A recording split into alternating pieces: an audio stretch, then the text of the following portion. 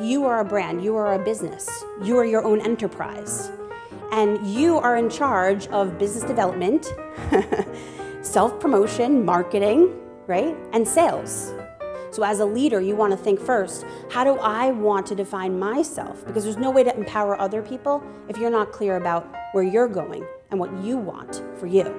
Empathy is the most important quality in a leader, right? Having empathy for others and compassion for others. And that comes through self-awareness. You have to know your strengths. And you have to know your weaknesses.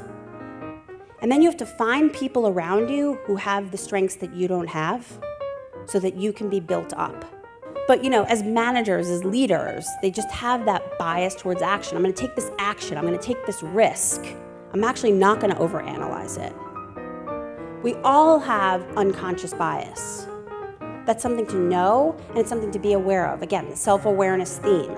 But I don't have a scarcity mindset. In other words, I do believe that if I'm really clear about what I want and I tell other people, it's all gonna show up. I do actually believe that. And I believe that if more people are hungry, I can always make more pie.